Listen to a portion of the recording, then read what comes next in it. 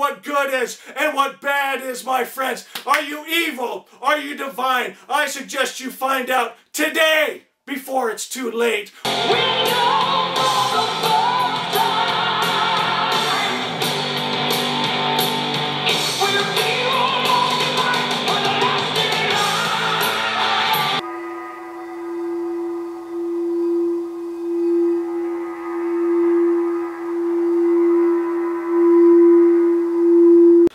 Hello my wonderful friends, Megas with you on a beautiful day in Asha, and oh my god, I'm so wound up today, it's ridiculous. You can tell from the title of this video, guys, but this video is ridiculous and it's meant to be tongue-in-cheek and fun, but as I'm looking at what I put together here, it's literally, my friends, the highest truth. People are going to get literally set free today. My friends, awakenings are going to take place today. If you're one of those people that are truth seekers, if you stay till the end of this video, my friends, your life will never be the same. You're going to see the truth in a way you never saw it before. I got to start with, of course, our opening song here. That was Dio, Last in Line, and it says, they'll know for the first time if we're evil or divine. And I'll tell you what brought this on. I get a lot of people telling me that because I'm not teaching out of the Bible, we're teaching from the Zoroastrian Magi text,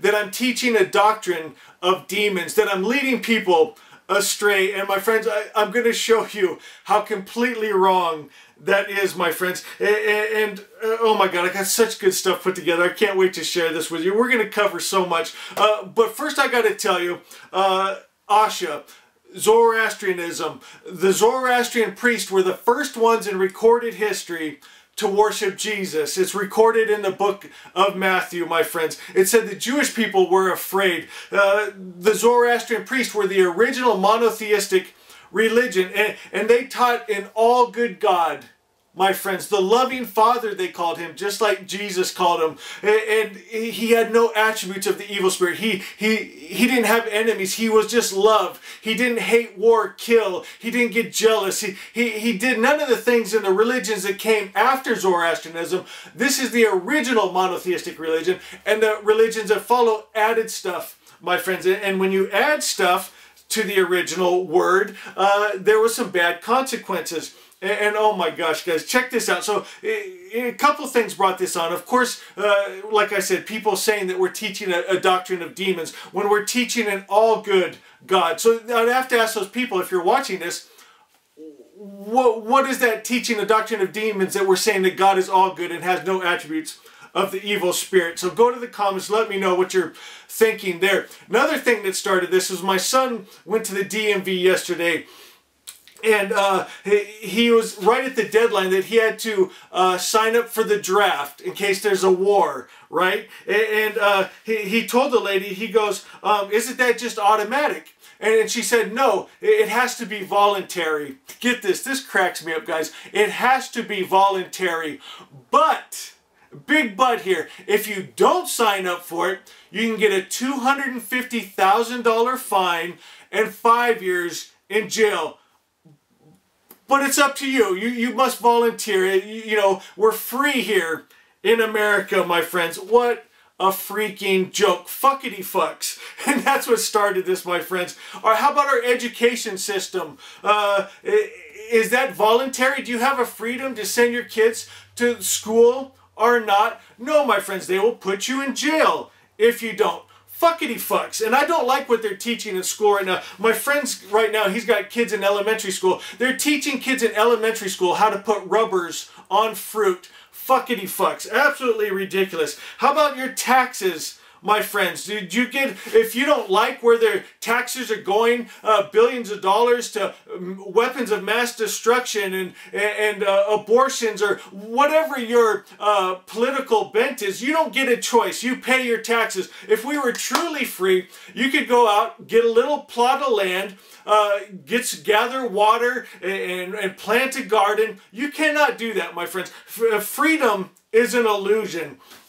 And it got me thinking again of the Metallica song.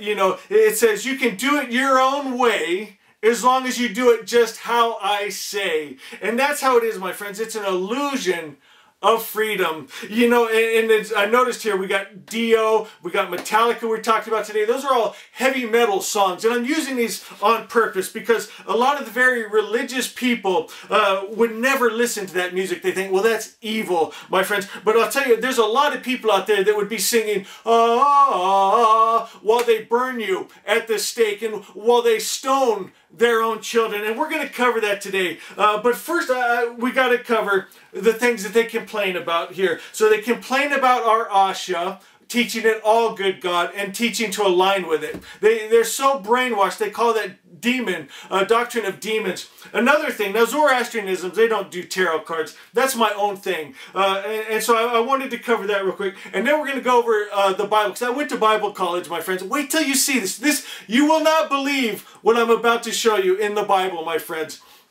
But first I got to cover the tarot cards. So the spookiest card in the tarot is the devil card, my friends. And when people see this and they say it's witchcraft and it's evil, my friends, let me read to you what the spookiest card in the tarot says. So you pull this card and then you open up here. Let me tell you what it says. This is going to blow your mind.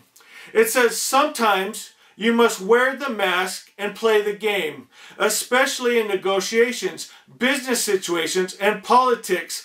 Never resort to hurtful, unethical, or illegal means. Sexual gratification without love and the acquisition of material objects bring only fleeting pleasure.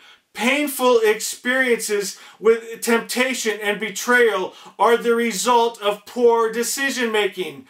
Guard against being the victim of someone else's delusion, lies, and deceit. Now here's the message that goes with that. It says, you think you need something and you are willing to go against what you know to be right and true to obtain it. You are playing a risky game with dangerous forces. Trickery will backfire. Sex without love is meaningless. What a beautiful story. And if you look close at the card, there's the devil there, and then there's two people there, and their chains around their neck, but they're loose. And the card's telling you, get out of your chains by not doing evil, by not being sucked into lust and greed and hate. It's a positive card with a positive message, but the people, the religious people will tell you that's evil. Don't look at it. It's going to steal your soul, my friends. Absolute ridiculousness. So I'm showing, you should be able to look at everything, my friends. So we looked at Zoroastrianism.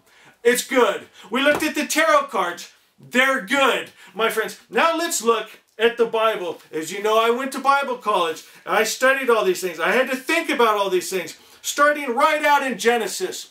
Genesis 38. There's a story of Judah and Tamar. Judah is one of the greatest tribes of Israel. Matter of fact, they would brag about it. I'm from the tribe of Judah. My friends, Judah was not a nice man. And the story of Tamar, this is his daughter-in-law. And so it says that Judah's son was considered evil, and the Lord killed him. I wonder who was the Lord in this story, my friends. I got a feeling it might have been Judah. And then so Judah's next son was supposed to have sex with Tamar, his daughter-in-law, to give her a child. But he wouldn't do it, my friends. He would spill his semen on the sheets, it says. What a great book. And then that was evil in the sight of the Lord. So the Lord killed him. Now Judah went to town on a business trip and he saw a prostitute. Now he didn't know this prostitute was his daughter-in-law with a veil over his face.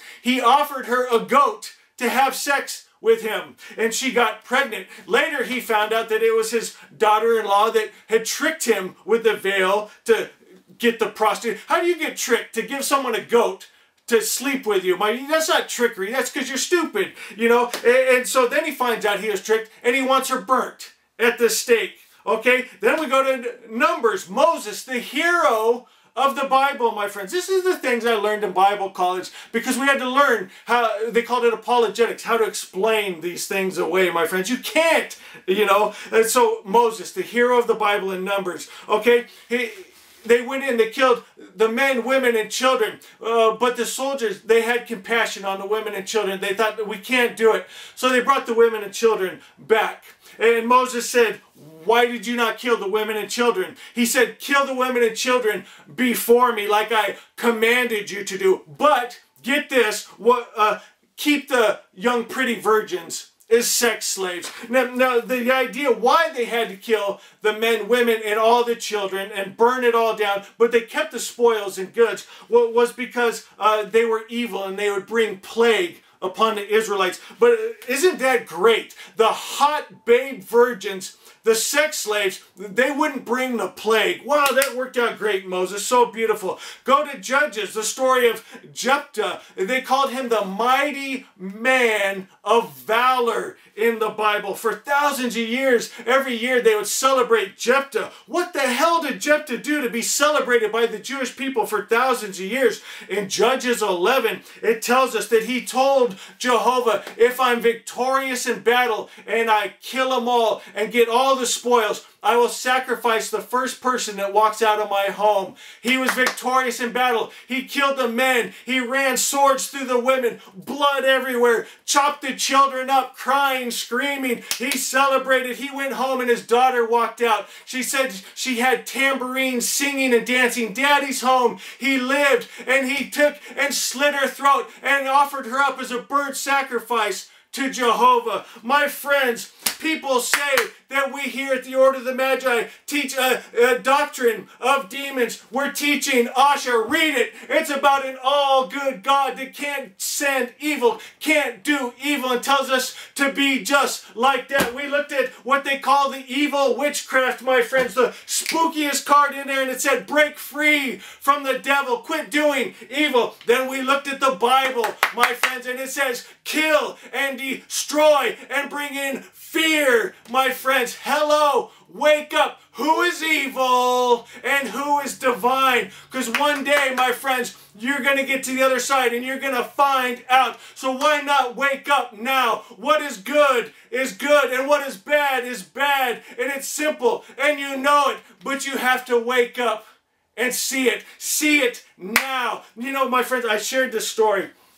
One of my girlfriends, her dad invented the sonogram. One of the inventors, brilliant man, wrote thick books on DNA. What an amazing man. And so we got to see things. We got to see inside the mother's stomach. He did it on my own wife. I got to see my kids inside my wife's belly, my friends, and it was so amazing. But along with this technology, we got to see things that are terrifying, my friends. I can't get this image out of my mind. It was a sonogram, and it showed a little baby sucking on its thumb, and then it's playing with its toes, and it was so sweet. And then all of a sudden you see a hook come in, and it rips off an arm, and you see it scream out in pain, and they tear it up, and they sucked it out, my friends. And right now, in America, that's called a good thing, my friends. Well, hello, you better think for yourself. I'm not going to tell you what to think. You should already know, my friends. You should know what war is. You should know what abortion is. You should know what the Bible is. You should know what Asha